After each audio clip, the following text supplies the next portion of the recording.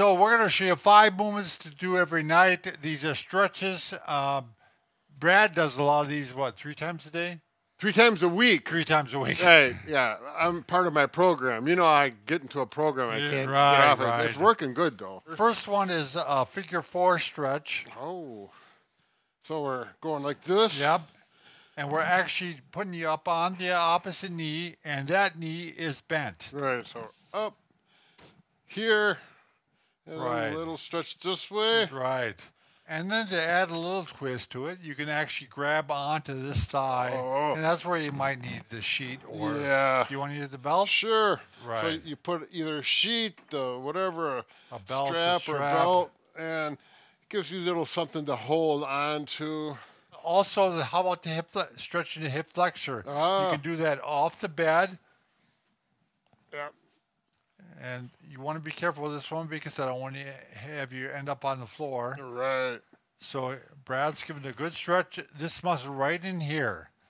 Yeah, you should feel it right where your hand goes in your front pocket. That's that hip flexor area. There. Well, Brad, how about from the side? You want to show if you lie on your side. Sure.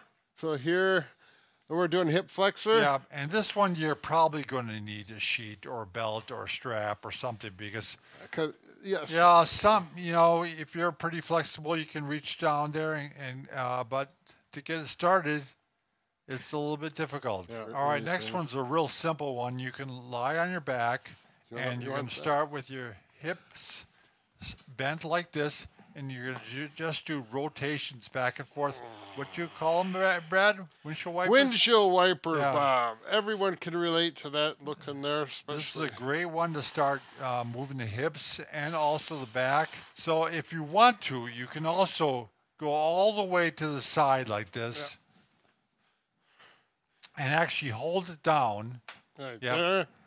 This hand's going to go over. And then stretch over. Watch, we're running out of space here. Oh, and sometimes I like to actually go you up can like bring it this. up further. And just relax and breathe. That breathing is so critical to get a nice stretch. Next, we're going to go ahead and do something cross-legged.